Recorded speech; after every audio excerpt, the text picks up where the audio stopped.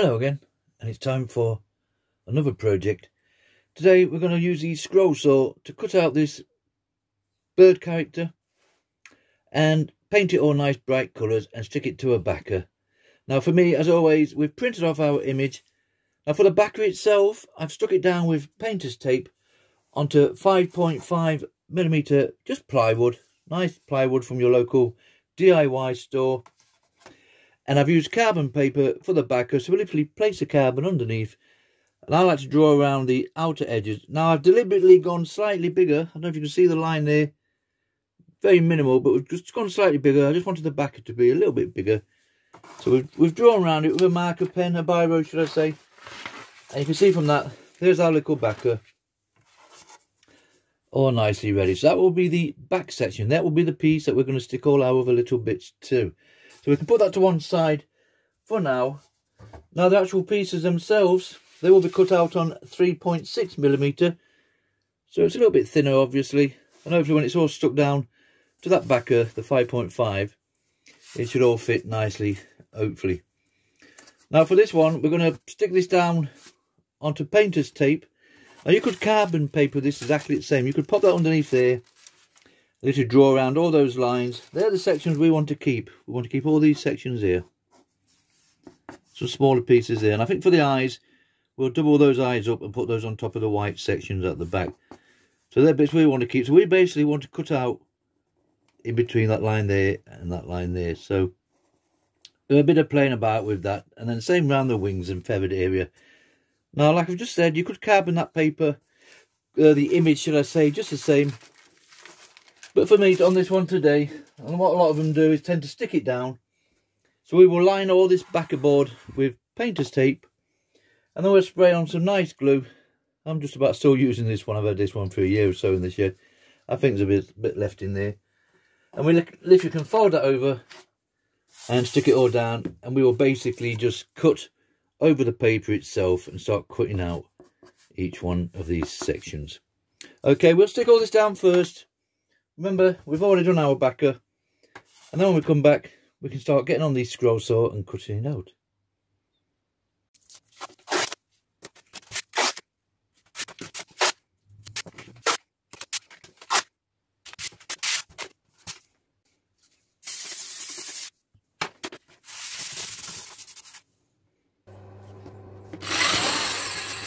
Right, so we've stuck that down nicely. Probably went a little bit over the top with the glue, but that doesn't matter. At least we know it's not going to go anywhere. So painter's tape, glue, stick it down. Remember, we're going to cut out around those lines. We want to keep all those bigger sections and hopefully attach them to our backer board there, which we did with carbon paper. And you notice there I've drilled a little pilot hole because we need to cut out that little middle section there. We don't need it on that because we just want the legs on either side of it. So we'll cut that little section out and then we'll cut the full piece out, obviously, afterwards. Remember, just plywood. Now, scroll saw blades. Personally, myself, I like to use spiral blades. The teeth are spiraled all the way around the blade and they will cut in any direction. Now, you don't need it on a little project like this. Personally, it's just what I like to use. On your more cheaper saws, you'll have pin blades and they have a pin at either side like so. Remember, when your blade's in the saw, it wants to just get it right. It wants to feel smooth on the way down and rough on the way up. That way you know your blade's in the right way. That would work on this, no problem, because there's nothing too detailed to cut out. And the more professional guys, they use pinless blades. Believe it or not, that is a blade there. We might just get it in. There we go. And there's no pins on those, so they would have fancy clamps that clamp it top and bottom. Unfortunately, with my little old Drapper that came off Noah's Ark, it takes pin blades only, so I have to use these adapter clamps. And it's a case of putting your pinless blade in there and use a little Allen key, tighten it up, and you hook that up like you would be hooking it to a pin scroll saw, should I say. So if you are thinking to going out and purchasing a scroll saw, try and get one that takes pinless blades. It just takes you it's a lot easier to do than messing about with clamps and bits and bobs like that. Excuse me. I'm just getting over a cold, so I do apologise if my voice disappears every so often. Right, so we'll set up the Olson number 4 spiral blade. Same with these and all, smooth on the way down. rough on the way up, and we basically just start cutting these pieces out. And as we cut them out, we can fit them onto here and make sure we're getting them somewhere near. And remember, we still have to cut that back out afterwards. But I'll leave that till the end, just so it's easier to move things about as we cut them out. Okay, let's start cutting this one out. Right, you can see from that, we've cut one section out fine. That was no problem. I'm basically just going to leave the paper on till the end, and then we'll peel it off. And as I take each section off, I'll just give it a little sand down with some sandpaper at the back like that. And that will just keep it a bit more tidier and clearer. But say we will take the paper off right at the end. Now I've cut that out. Excuse me if I just squeeze it on here. It'll just be a simple case. No, we're not going to get that in, are we? There we go. Just a simple case of putting it onto our backer. Just as a temporary thing. And we can fill this in slowly as we go along. So basically we'll cut each section out, put it down onto our backer, peel the paper off, and then we'll go painting it and all the rest of it. Remember, we've got to cut the backer out as well. So I'll show you 3 or 4 of these pieces. Once you've done one cut out, it's basically going to be the same process. So we won't bore you with too much of that, but you'll get the general idea when we cut it out. So we've got a nice tension. We want a nice ping-ping sound. Remember, it's smooth on the way down, rough on the way up. These are spiral blades. They're not for everybody. You find a blade that you're happy with. Okay, let's just cut the rest of this out then.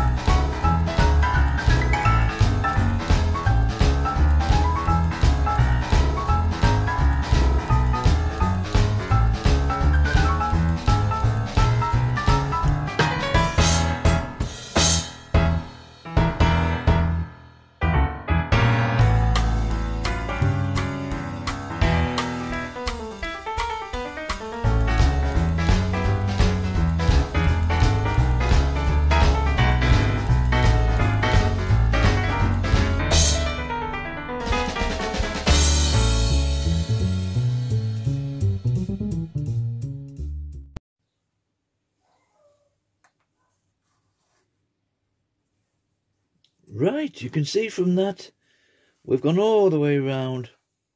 We've cut out all our little bits, and so far, everything's more or less fitting into place. So remember, we've got our little backer to cut out first.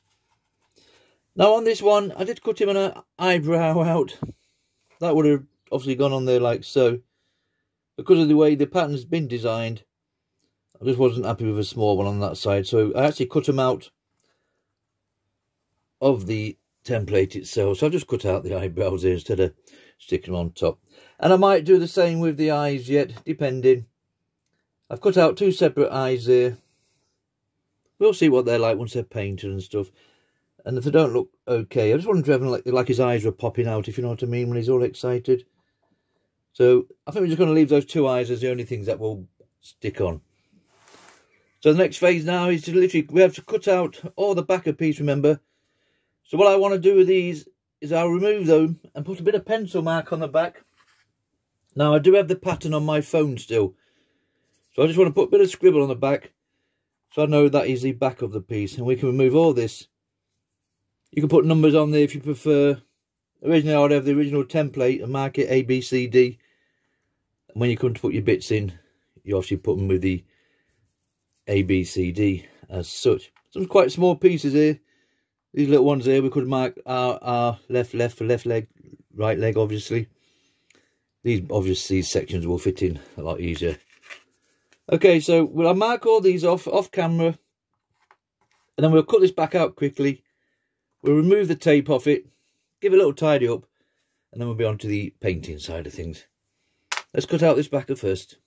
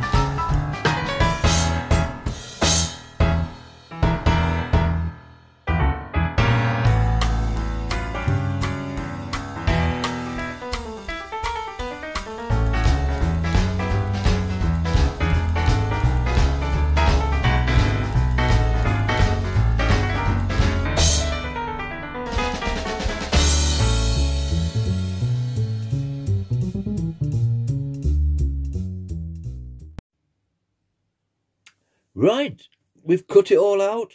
We've put all our temporary bits back on again. Now it's just going to be a case of peeling all the paper off. Remember, we stuck the painter's tape on first, so this should come off fairly easily once you get your first bite of it. And remember, we've marked the back of them just so we know we're going on the right way. It says hopefully. Got my fingers on there today. Here we go. Right. And what I like to do is simply just a bit of sandpaper, and I just want to take that little edge off. Just be careful with your plywoods. I mean, I've sanded the back section down and rounded it all off. If you go too much, you will take off the top veneer. Just be a little bit careful. And that's all we need to do. And we can pop that one back on there. Remember, this is just a temporary measure. Let's do a nice big one, the breastplate there. So we'll just peel this one off quickly, and then I will basically go back and start peeling these all off. Remember, a bit of sanding, and then we can look into the painting side of things. This might just come off in a moment. It peels off really easy, this painter's touch, and that's certainly a lot better than spraying the glue straight onto your wood and having trouble peeling it all off. And you can play about with this a little bit longer. These are ideal projects for summertime if you sat out in the garden with a nice drink and you just want to take your time and get it all somewhere nearer. Okay, we can see from there, there's some smaller sections there, and as we go along, we just simply just carry on and continue. Okay, I'll continue with this, and when we come back, he says hopefully we'll get the paint sorted. We'll be painter's touch on this one. They are nice colour, those painter's touch paints. I'll show you those near the time. And that one there has come off straight away. Remember, a little bit of sanding. It doesn't need the sanding, to be honest. We've already done the back already, remember. We've done the side bits. But I just want to just round off those edges here, just so it's not as sharp as. Okay, we see from there what we're doing. So I'll do the rest, and then, like I say, we'll go and find some paints. Back in a minute. Right, there's our last piece going in. They all peeled off fine. Obviously, this will all be put on better once we glue it all down. So we've peeled all our paper off. We've got our nice little bird all sorted there, as you can see. Now it's going to simple case of painting it all. We'll do the backer just black, so it all stands out nicely in between these separate joints. And then we'll use painter's touch paints. These are great little paints for these little projects. I like these a lot. And we'll just do the rest with that. We'll decide on the colour when I go back indoors. It's a little bit warmer inside. And then we'll, hopefully when we come back, we'll spray a little bit of varnish on. Even though these are gloss paints, I do like to finish with a little gloss just to finish it off. So when we come back, hopefully this will all be painted, sprayed with varnish, and this little project will be finished.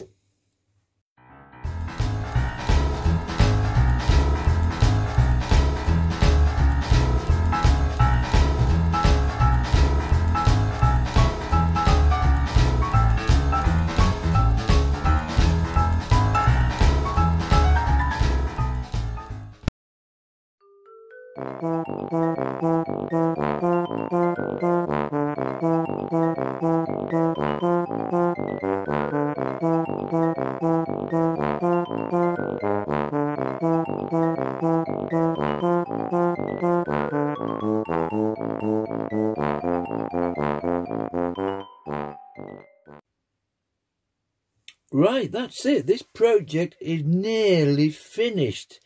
Now, I glued this all down. We stuck it all in place. It's a slow process, so we had a little bit of play about with that speeded up video. And for that one, I just use Loctite super glue. I think Gorilla Glue. Any super glue will do for sticking that down. And you don't need a lot. It's just a case of, you got your backy thing and a couple of little dabs like that. And then press it down and it bonds in seconds. And I mean seconds. The little leg piece there, that to me, it just wasn't right. And I literally pressed it down, and when I tried to move it, it was set solid. So you just got to be a bit careful. But it's fine, it's done the job. And you can see from that, everything's gone nicely in place. We put a bit of black on the back as well there. That painting's gone really happy enough with that, no problem. Now, it is a gloss paint. But I think because it's plywood and stuff, it's probably soaked in a little bit. There's no primer on this, and you don't add a person myself. Never bother. So I'm just going to spray it with a little bit of varnish. You knew it was coming. I tend to use varnish on all my projects. For me, it's just like the finishing one. 151 varnish today. It could be anything. I think we have something else over here. Yacht varnish. It doesn't matter. Whatever's cheapest on the day, we will use. So I'll just spray this 3 or 4 times. Then when we come back, this little project will be finished. I will get a little hanger for the back. Okay, we'll come back in a minute. Don't take long to dry this. A couple of more coats, and then we'll come back.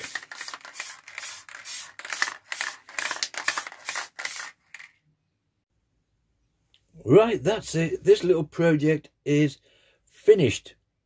Now, it looks quite blue on the camera as I'm looking at it now, but we'll take a little video outside if we get a bit of natural lighting that's safe, because the main bird is actually green, but it does look quite blue on here. So remember, it is an indoor piece because it's only plywood. So it's a little crazy little fun bird project. It's 12 inches by 10 inches across. We cut out the main character himself on a 3.6mm plywood, and the backer was 5.5mm plywood, and we use an Olson number 4 spiral blade to cut it all out, and then good old painter's touch paint just to finish it off with. And it didn't need it, but I do like to spray a bit of gloss on like so. And you might just be able to see the difference there from before. Just got a nicer, just that nice shine on there. For me, it just makes it like a finished project, if you know what I mean. It's got a lovely shine on there, look. And that's it. This little project is finished. Thank you very much for watching.